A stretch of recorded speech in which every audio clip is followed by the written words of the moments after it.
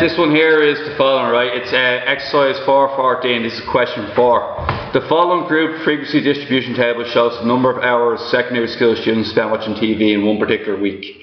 Remember, 4 to 6 doesn't include 6 hours, it includes just below 6 hours. 6 to 8 doesn't include 8 hours, just below 8 hours. Okay, using the mid-interval values, the mean time spent watching the TV was calculated to be 9. Find out what x is. We've done this before where we change the intervals to the halfway point. Okay, and then what we do is the mean equals the total hours watched, total hours divided by total students. So that's how you get the mean. So what we need to do is we need to figure out what is the total hours. Now to get the total hours, you usually multiply the two of these by each other. So we're going to get 10 for the first one. We're going to get 56 for the second one. The third one's going to be 45.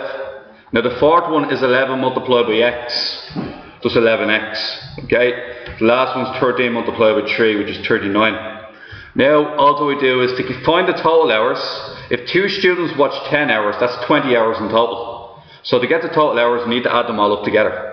Okay. So what we're going to get is 10 plus 56 plus 45 plus 11x plus 39.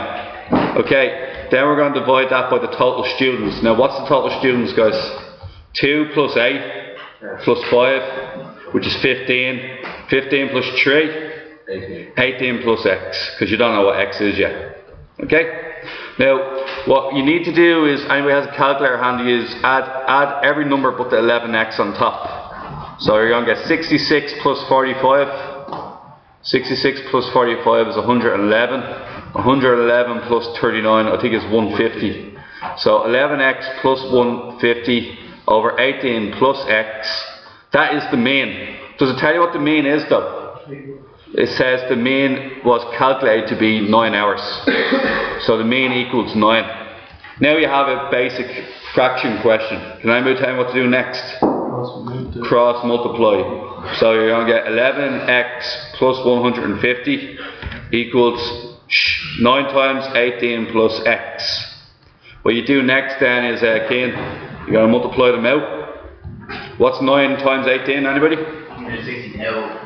162 plus 9x equals 11x plus 150.